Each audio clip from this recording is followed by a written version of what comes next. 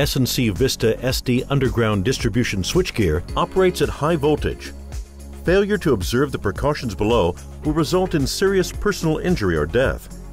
Some of these precautions may differ from company operating procedures and rules. Where a discrepancy exists, users should follow their company's operating procedures and rules. This video is intended to be used in conjunction with the written instruction sheet included with your product. Vault-mounted style S&C Vista SD underground distribution switchgear is shipped in a wooden crate. Check the bill of lading to make sure all listed shipping skids, crates, and containers are present. Remove all separately packaged components, if any, shipped with a switchgear assembly. Remove the crating from around the switchgear assembly and attach the lifting slings.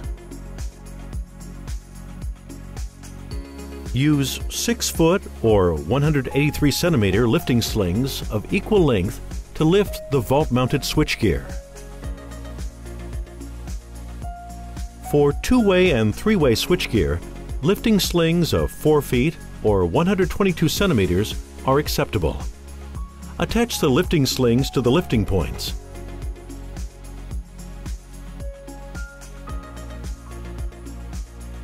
Arrange the slings to distribute weight evenly and avoid sudden starts and stops when lifting.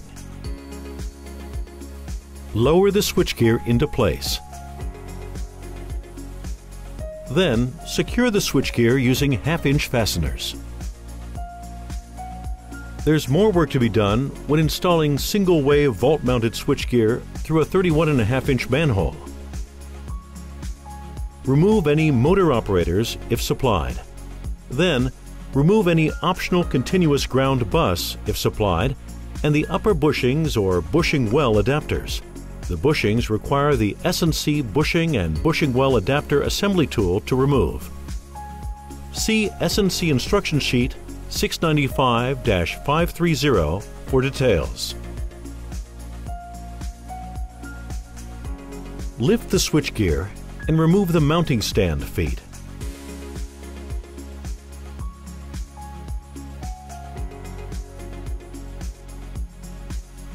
Lower the switchgear through the manhole opening.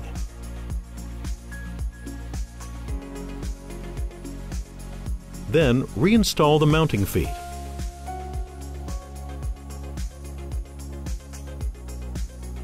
Maneuver the switchgear into place and secure it using half-inch fasteners.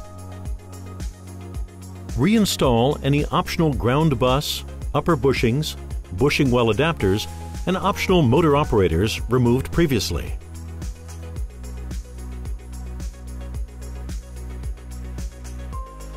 Before energizing the switchgear, replace the shipping covers on all bushings and bushing wells with elbows or insulated protective covers or caps. Failure to replace the shipping covers on all bushings with elbows or insulated protective covers or caps can result in a flashover and serious personal injury or death. Install the cable support brackets in accordance with the appropriate reference drawing included in the installation and operation information kit that came with your switchgear.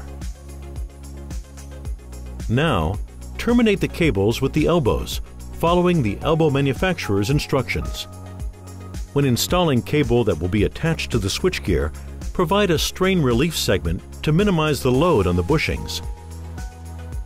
Cables must be allowed to expand and flex without putting a significant load on the bushings. Next, connect the ground pads on each way of the switchgear to the system ground in accordance with your standard grounding practice. If the switchgear is furnished with the optional ground bus, connect the ground bus to the system ground in accordance with your standard grounding practice. Use the equivalent of 4/0 copper in either a single or multiple connection to realize the maximum momentary rating of the switchgear.